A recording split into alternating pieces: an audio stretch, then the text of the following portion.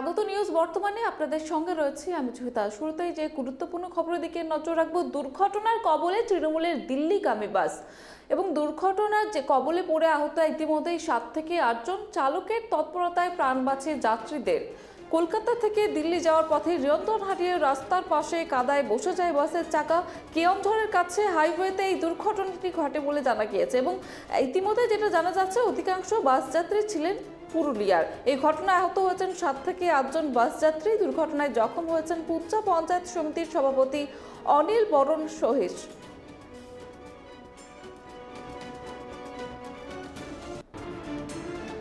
আপনাদের আবারও একবার জানিয়ে রাখবো, দুর্ঘটনার কবলে তৃণমূলের দিল্লিগামী বাস, চালকের তৎপরতায় প্রাণ রক্ষা যাত্রীদের। কলকাতা থেকে দিল্লি যাওয়ার পথে নিয়ন্ত্রণ হারিয়ে রাস্তার পাশে বসে যায় বাসের চাকা। কেয়নঝড়ের কাছে হাইওয়েতে ঘটে এই দুর্ঘটনাটি এবং অধিকাংশ বাস যাত্রী ছিলেন পুরুলিয়ায়। এই ঘটনায় আহত হয়েছেন 7 থেকে 8 জন বাস যাত্রী।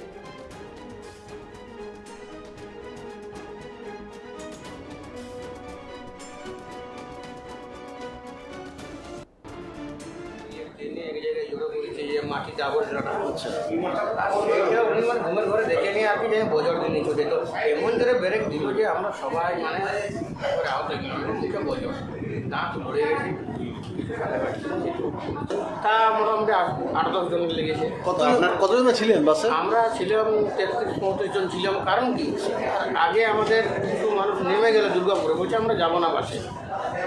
তাহলে আমরা চলে গেলাম 33-35 জন। গিয়ে রাস্তাতে ওই ঘটনাটা ঘটতেই আমরা চিন্তা করলাম যে একে বৃষ্টি তার সঙ্গে এরকম দুর্ঘটনা, আমরাও বের করে এইভাবে যাওয়া যায় না। জোর আওয়াজের সাথে ঝাঁকুনি দিয়ে বাস থেমে গেল। সবাই বাসের মধ্যে ঠুকাঠুকি হয়েছে, কারো কেটে গেছে, কারো হয়েছে। পরে আমরা জানতে পারি যে ওখানে রাস্তার কাজ চলছিল এবং মাটির রাস্তার মাঝে অনেক উঁচু করে ছিল। অপোজিট সাইড থেকে গাড়ি আসছিল, হয়তো ড্রাইভার বুঝতে পারে না, ওই জায়গাটা বুঝতে পারে না, দিয়ে পরে ওই ডিপির মধ্যে গাড়ি উঠে গেছে। সেই যাতে ব্রেক কষে। কতজন ছিলেন বাসে আপনারা? কতজন ছিলেন? আমরা ছিলাম 33 জন। কোন জায়গা থেকে যাচ্ছিলেন আপনারা? কোন জায়গা থেকে যাচ্ছিলেন আপনারা? আমরা যাচ্ছিলাম কলকাতা থেকে দিল্লি। ফার্স্ট এড ছিল, ফার্স্ট এড কিছু ছিল যেগুলো দিয়ে হয়তো প্যাকেটে সব কিছু তো সব পরিমাণ মতো পাইনি। হয়তো ওষুধ ছিল, কিছু ব্যথার ওষুধ ছিল, কিছু আপনার ডেটল ছিল, কটল ছিল, এইসব জিনিসগুলো ছিল। দেখুন, আমরা তো সেই ইয়াতে যাওয়ার জন্য আমরা তৈরি ছিলাম, কিন্তু অ্যাক্সিডেন্টের কারণে আমরা যেতে পারিনি। এরপরে হচ্ছে যে 2 তারিখ বা 3 তারিখ আমাদের এমনিতেই অভিষেক ব্যানার্জি বা রাজ্য বা জেলার থেকে নির্দেশ আছে সেই কর্মসূচিকে অঞ্চলে অঞ্চলে পালন করার জন্য, সেটাতে আমরা যোগ দেব। দিল্লিতে যে ধর্ণা কর্মসূচি রয়েছে তৃণমূলের, সেই উদ্দেশ্যে রওনা দিয়েছিল এই বাসটি, কিন্তু তার আগেই দুর্ঘটনার কবলে পড়ে এই বাসটি। আপাতত 7 থেকে 8 জন চিকিৎসাধীন অবস্থায় রয়েছে। আর এই বিষয়ে বিস্তারিত জানবো আমাদের এডিটর ইনপুট বুদ্ধদেব ঘোষের কাছ থেকে। বুদ্ধদেব, যেটা জানতে চাইবো, যারা আহত হয়েছেন তারা কেমন রয়েছেন এখন? দেখো, তৃণমূল কংগ্রেসের পক্ষ থেকে যে ট্রেন না পাওয়ার পর তৃণমূল নেতৃত্ব 50টি বাস নেন এবং সেই বাসে দিল্লি যাত্রা শুরু হয় এবং ঝাড়খণ্ডের কাছে কোদামায় যে ঘটনা ঘটেছে তাতে পুরুলিয়ার তৃণমূলের যে সমস্ত সদস্যরা ছিলেন তার মধ্যে এবং প্রায় 32 জন, 5 জন আধিকারিক, 2 জন স্বেচ্ছাসেবক ছিলেন এবং 3 জন মূলত তৃণমূলের নেতৃত্ব ছিলেন, পুরুলিয়ার নেতৃত্ব, এবং 32 জন ছিলেন হচ্ছে জব কার্ড হোল্ডার। 37 জন ছিলেন এই বাসটি। এবং কোডামা কাছে যেতেই বাসটি টার্ন নেওয়ার সময় উল্টো দিক থেকে লরি চলে আসে এবং বিশাল ঢিপি ছিল, মাটির ঢিপি রাস্তার উপর রাখা ছিল এবং বাস চালক মদন সাহেবের তৎপরতায় কিন্তু বড় সড় দুর্ঘটনা এড়ানো গেছে, এমনটাই কিন্তু খবর। এবং বাস চালক সেই সময় দৃশ্যমানতা কম ছিল, প্রচন্ড বৃষ্টি হচ্ছিল এবং বাস চালক দেখেন যে মুখোমুখি সংঘর্ষ হওয়ার একটা বিষয় হতে পারে, তখনই কিন্তু সেই ঢিপির ওপর তিনি বাসের সামনের দিকটা তুলে দেন এবং ঢিপিতে ধাক্কা খায় বাসটি এবং সেখানেই চালকের তৎপরতায় অত্যন্ত জোরে ব্রেক কষেন এবং সেখানেই দাঁড় করিয়ে দেওয়া হয় বাস। পরবর্তীতে যে 37 জন ছিল বাসে তাদের সকলকেই ফিরিয়ে আনা হয় এবং পুরুলিয়া দেবেন মাহাতো হাসপাতালে প্রত্যেকেরই ছোটখাটো চোট আঘাত ছিল, তাদের ট্রিটমেন্ট করা হয় এবং বাকি 8 জনের অবস্থা একটু বেশি গুরুতর ছিল। সেক্ষেত্রে কিন্তু 8 জনের মধ্যে 7 জনকে ইতিমধ্যেই ছেড়ে দেওয়া হয়েছে হাসপাতাল থেকে এবং একজন মহিলা, তার কিন্তু মাথায় লেগেছে, সেক্ষেত্রে তার স্ক্যান সহ বাদবাকি অনেক কিছুই চিকিৎসা করা হচ্ছে। তৃণমূল নেতৃত্ব গোটা ঘটনার দিকে নজর রাখছে এবং তারা কিন্তু গোটা পরিস্থিতির ওপর নজর রেখে যাবতীয় ব্যবস্থা করছেন। তবে আবারও একবার বলছি, বাস চালকের তৎপরতাতেই কিন্তু একটা বড়সড় দুর্ঘটনা এড়ানো গেছে এবং তৃণমূলের যে দিল্লি অভিযান যা ইতিমধ্যেই শুরু হয়েছে, দিল্লিতে বিক্ষোভ ইতিমধ্যেই শুরু হয়েছে, বিভিন্ন পাহাড়গঞ্জ থেকে শুরু করে চিত্তরঞ্জন পার্ক এবং বেশ কয়েকটি জায়গায় কিন্তু তাদের থাকার ব্যবস্থা করা হয়েছে। কারণ তোমাকে আরেকবার জানিয়ে রাখা দরকার বা দর্শকদের জানিয়ে রাখা দরকার, তৃণমূলের পক্ষ থেকে কিন্তু যে রামলীলা ময়দান চাওয়া হয়েছিল সেই রামলীলা ময়দানে থাকার অনুমতি দেওয়া হয়নি এবং সেখানে অনুমতি না পেয়ে তৃণমূল নেতৃত্ব বিভিন্ন জায়গায় তাদের রাখার ব্যবস্থা করেছেন। পাহাড়গঞ্জের বিভিন্ন অতিথিশালা, চিত্তরঞ্জন পার্কের অতিথিশালা সহ দিল্লির 3টে কালী বাড়িতে বিশাল জায়গা রয়েছে, সেখানে তাদের রাখার ব্যবস্থা করা হয়েছে, তাদের খাওয়া দাওয়ার ব্যবস্থা করা হচ্ছে এবং সেক্ষেত্রে কিন্তু আর কিছুক্ষণের মধ্যেই সেই বিক্ষোভ কর্মসূচি তারা শুরু করবেন এবং এরই পাশাপাশি ধন্যবাদ বুদ্ধদেব। কলকাতা থেকে দিল্লি যাওয়ার পথে নিয়ন্ত্রণ হারিয়ে রাস্তার পাশে কাদায় বসে যায় বাসের চাকা। কেওনঝড়ের কাছে হাইওয়েতে ঘটে দুর্ঘটনা। তৃণমূলের যে দিল্লি যাত্রা ছিল সেই দিল্লি যাত্রার জন্য কিন্তু রওনা দিয়েছিল বাসটি, কিন্তু তার আগে দুর্ঘটনার কবলে পড়ে বাস। বেশিরভাগ যাত্রী ছিলেন পুরুলিয়ার, তবে আপাতত সকলেই সুস্থ রয়েছেন বলে খবর।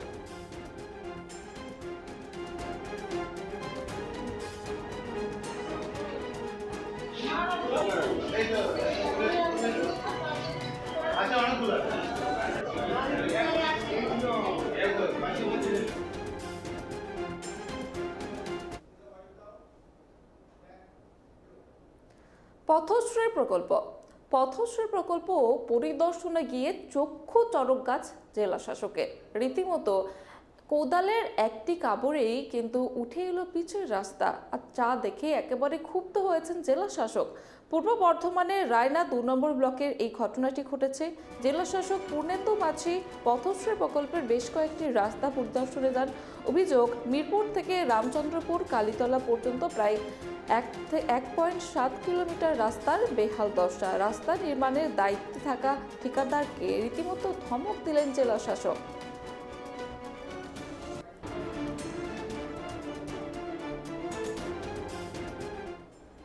রাস্তাটা পরিদর্শন করার জন্য ডিএম বলে গেলেন যে রাস্তাটা গুণগত মান যে খারাপ হয়েছিল, ওনার কাছে যে খবর গিয়েছিল সেটা সত্যি দেখলেন। উনি বলে গেলেন যে রাস্তাটা আবার পুরোনো নতুন করে তুলে আবার কাজ হবে। এটা আমাদের প্রতিনিধি দিয়ে গেলেন 1.7 কিলোমিটার কিন্তু কালীতলা থেকে মিরপুর বাস স্ট্যান্ড। খুশি তো আমরা অনেক, আমাদের এই এলাকার লোক রাস্তাটাই ভালো চাই, এটাই আমরা চাই, অন্য কিছু চাই না। পথশ্রী প্রকল্প পরিদর্শনে গিয়ে চক্ষু চড়ক গাছ খোদ জেলা শাসকের। কোদালের এক হাতেই উঠে এলো পিচের আস্তরণ, জানিয়ে ক্ষোভ প্রকাশ করছেন স্থানীয়রা। আর এ বিষয়ে বিস্তারিত জানাবে প্রসূন। কি অভিযোগ? পথশ্রী প্রকল্পের যে রাস্তাগুলি পূর্ব বর্ধমান জেলায় হয়েছে তা পরিদর্শনের সিদ্ধান্ত নেন পূর্ব বর্ধমানের জেলা শাসক পূর্ণেন্দু মাঝি। এই পথশ্রী প্রকল্পের রাস্তাগুলি পরিদর্শন করতে করতে তিনি হঠাৎই রায়নার 2 নম্বর ব্লকে হাজির হন। যে এই এলাকায় যে রাস্তাগুলি হয়েছিল পরিদর্শন করেন, তখনই একটি রাস্তা পরিদর্শন করতে গিয়ে তিনি যখন তার অধ্যস্থান কর্মীদের রাস্তা খুঁড়তে বলেন, খোঁড়ার পরই দেখেন যে পিচের যে আস্তরণ সেগুলো উঠে আসছে এবং সেগুলোকে হাতে ধরলে গুঁড়ো হয়ে যাচ্ছে।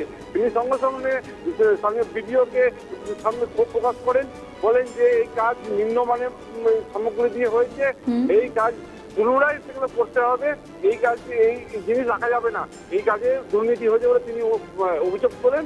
তিনি অধস্তন কর্মী ছিলেন যারা পিডব্লিউডি ও বিডিও যারা আধিকারিক ছিলেন তাদেরকে তিনি ধমক দেন এবং বলেন পুনরায় এই রাস্তাটি নির্মাণের নির্দেশ দেন তিনি।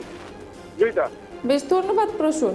পূর্ব বর্ধমানের রায়না 2 নম্বর ব্লকে পরিদর্শনে যান জেলা শাসক, কিন্তু গিয়ে চক্ষু চড়ক গাছ রীতিমতো কোদালের এক হাতেই উঠে এলো পিচের আস্তরণ এবং তারপরে কিন্তু তিনি ক্ষোভ প্রকাশ করেছেন।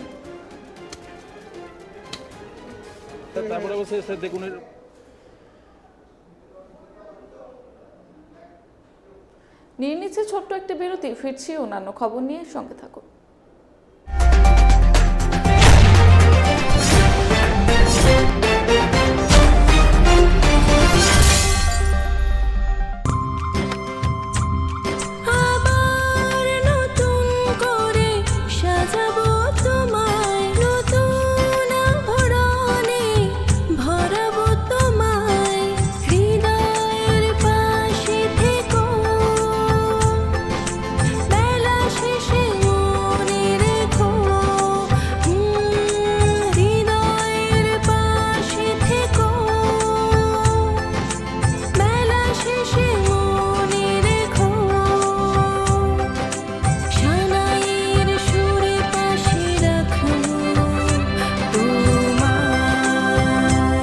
চিরদিনই তোমার আমার।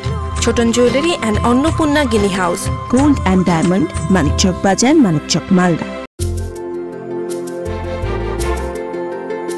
ছুটির ঘন্টা বেজেছে, মনটা বাইরে দূরে যাওয়ার জন্য উচ্চাটন। চিন্তা করবেন না, আপনার জন্য আছে সায়ন্তনী ট্রাভেলস। সিঙ্গল ডেকার কিংবা ডাবল ডেকার বাসে ঘুরে বেড়ান দেশের মধ্যে যে কোনো পর্যটন কেন্দ্র। আরামদায়ক বিলাসবহুল এই বাসে আপনার ঘরের মতোই স্বাচ্ছন্দ্য। বুকিং এর জন্য যোগাযোগ করুন 6290554108, আরো একটি নাম্বার 9830277283। সায়ন্তনী ট্রাভেলস, আপনার স্বচ্ছন্দে বেড়ানোর বাহন।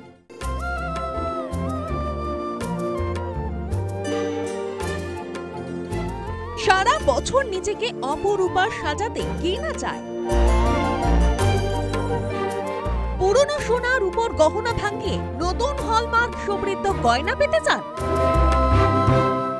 চলে আসুন হাজরা এন্ড সন্সে, আপনার নতুন গয়নার বিশ্বস্ত ঠিকানা।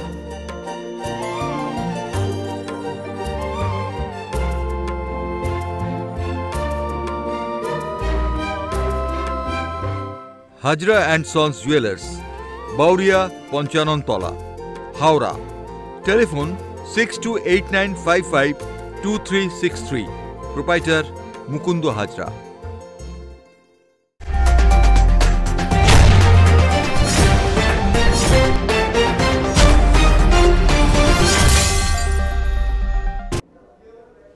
গান্ধী জয়ন্তী উপলক্ষে আজ ব্যারাকপুরের গান্ধীঘাটে রাজ্যপাল সিপি আনন্দ বোস, সেখানে একটি সভার আয়োজন করা হলো এবং তারপরেই কিন্তু রাজ্যপাল সিপি আনন্দ বোস তিনি প্রার্থনা করেন। সঙ্গে ছিলেন রাজ্যের মন্ত্রী রথীন ঘোষ, প্রশাসনিক আধিকারিকরা।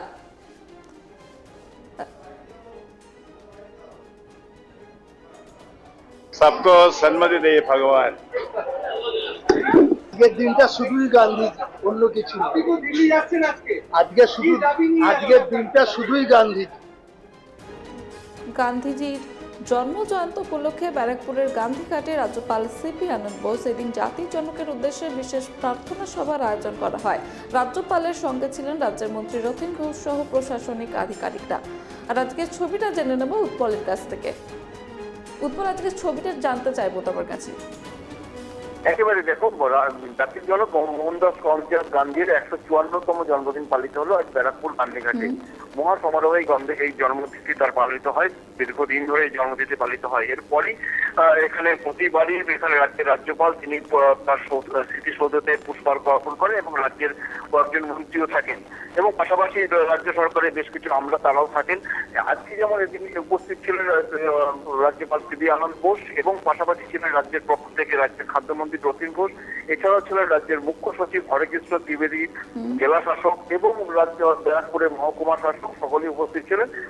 তিনি প্রথমে ওখানে একটা জেলাজুড়িতে একটি প্রথা রয়েছে, সেই প্রথা অনুযায়ী একটি সঙ্গীত পরিবেশন হয়, যে সঙ্গীতটা গান্ধীজি খুব মন দিয়ে শুনতেন এবং সেই সঙ্গীতের নাম আমরা সবাই জানি রামধনী সঙ্গীত বলে পরিচিত।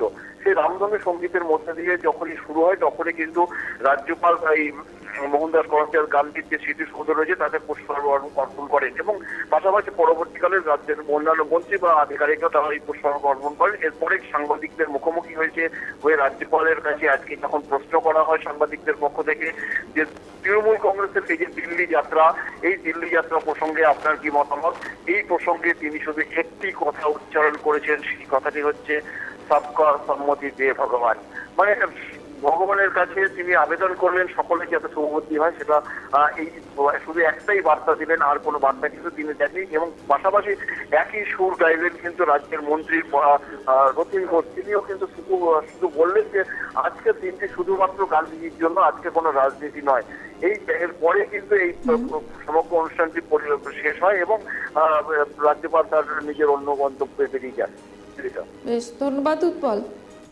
গান্ধীজির জন্ম জয়ন্তী উপলক্ষে ব্যারাকপুরের গান্ধীঘাটে রাজ্যপাল সিপি আনন্দ বোস এদিন জাতির জনকের উদ্দেশ্যে বিশেষ প্রার্থনা সভার আয়োজন করা হয়। রাজ্যপালের সঙ্গে ছিলেন রাজ্যের মন্ত্রী রথীন ঘোষ সহ প্রশাসনিক আধিকারিকরা।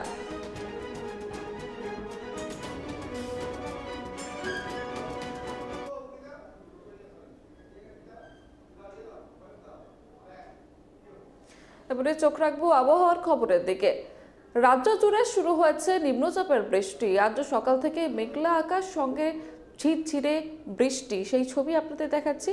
সকাল থেকে রাজ্যের একাধিক জায়গায় মেঘলা আকাশ এবং আজও রাজ্যে জেলায় জেলায় ঝড় বৃষ্টির পূর্বাভাস রয়েছে। উত্তরবঙ্গের পাশাপাশি ভাসবে দক্ষিণবঙ্গ। পুজোর আগে ভেবে দফায় দফায় বৃষ্টিতে রীতিমতো নাজেহাল সাধারণ মানুষ। উত্তর পশ্চিম বঙ্গোপসাগরে একটি নিম্নচাপের সৃষ্টি হয়েছে, পাশাপাশি রয়েছে একটি ঘূর্ণাবর্ত। নিম্নচাপ পশ্চিমবঙ্গ উপকূলের দিকে ক্রমশ অগ্রসর হচ্ছে। হাওয়া অফিস যেটা বলছে যে এই দুয়ের জোড়া ফলায় আপাতত বৃষ্টি চলবে। সোমবার বৃষ্টির সম্ভাবনা রাজ্যের একাধিক জেলায়। আর এই বিষয়ে বিস্তারিত জানবো, অঙ্কিতা রয়েছে আমাদের সঙ্গে। অঙ্কিতা, কি আপডেট রয়েছে? দেখো জনিতা, পূর্বাভাস মতোই কিন্তু বিগত কয়েকদিন ধরে বৃষ্টি চলছে। আজকে সকাল থেকেও যেটা দেখা যাচ্ছে, একভাবে ঝিরঝিরে বৃষ্টি হচ্ছে, কখনো মাঝারি বৃষ্টি হচ্ছে, কখনো আবার বেশি জোরেই বৃষ্টিকে দেখা যাচ্ছে। কিন্তু যেটা কথা, একটানা কিন্তু বৃষ্টি হচ্ছে না, থেকে থেকে কিন্তু আবার রোদেরও দেখা মিলছে। আজ সারাদিন ঠিক এমনই থাকবে ওয়েদার, যেটা বলছে হাওয়া অফিস সূত্রে।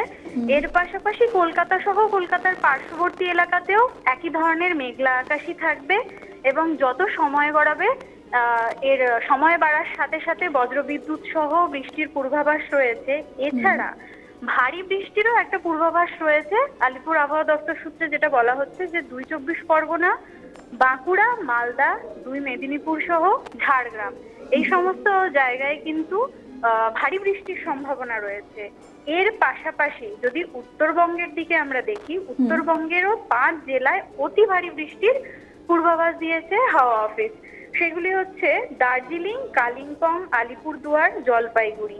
এই 5 জেলায় কিন্তু অতি ভারী বৃষ্টি উত্তরবঙ্গের, এবং কলকাতাতেও এখন যেরকম আবহাওয়া দেখা যাচ্ছে, অর্থাৎ সকাল থেকেই মেঘ দেখা যাচ্ছে, বৃষ্টি হচ্ছে, এরকমই কিন্তু আবহাওয়া থাকবে। এবং এই যে আবহাওয়াটা যেটা বিগত কয়েকদিন ধরে দেখা যাচ্ছে, এটা কিন্তু বৃহস্পতিবার পর্যন্ত এরকমই থাকবে।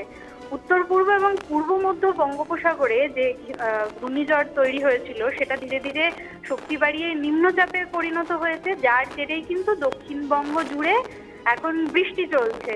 এবং এটাই ঠিক এই ওয়েদারটাই বৃহস্পতিবার পর্যন্ত একই রকম থাকবে। বৃহস্পতিবারের পর থেকে একটু করে আবহাওয়ার উন্নতি দেখা যাবে।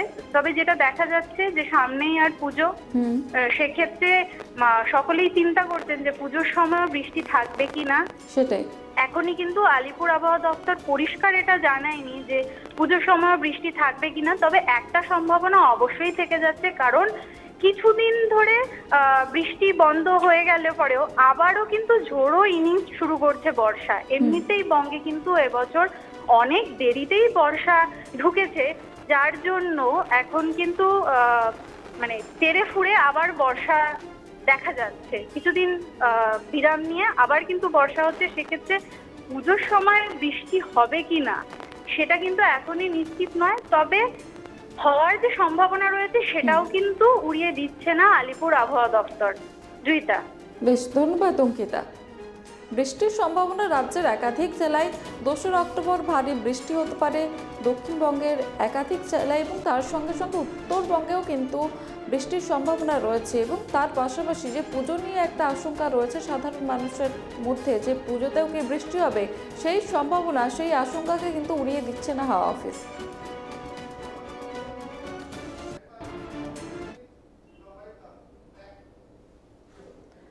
এখনকার মতো এই পর্যন্তই। অন্যান্য খবরের আপডেটের জন্য চোখ রাখুন নিউজ বর্তমানে।